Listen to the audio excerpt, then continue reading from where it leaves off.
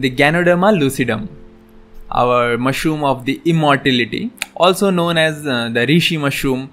In Japanese, the meaning of the Reishi is the divine or the spiritual mushroom. Also, it's known as the Lingzhi mushroom. In Chinese, the meaning is like tree of life mushroom. Why these are referred as the immortality and such highly prized mushroom? Because Ganoderma mushrooms actually possess such an amazing values and such an amazing compounds which are quite fascinating.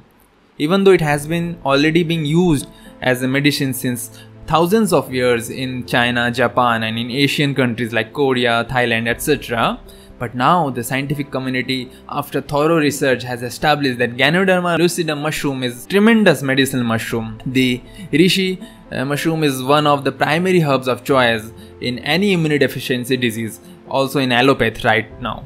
It possesses a broad spectrum of immunostimulating activities as well as the anti-inflammatory and anti-allergenic properties, which is very rare because to have all these things at one time in one compound is very rare. It has been found that often it's very rare to have all these things because either a herb is either anti-inflammatory or either it's boosting the immunity. But both the things at the same time is very rare. Hence, this mushroom may be called the good fortune mushroom because the human beings are really quite fortunate to have such an amazing thing from the nature.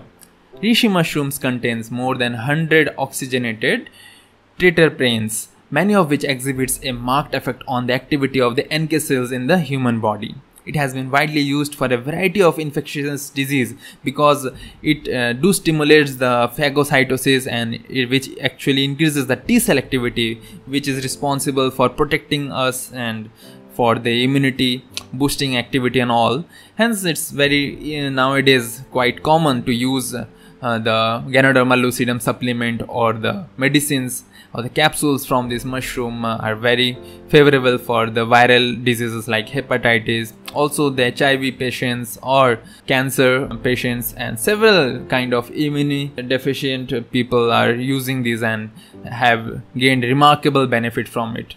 Now it has been already established that regular consumption of this medicinal mushroom help the human beings in fighting any viral disease. Maybe it can be COVID or anything.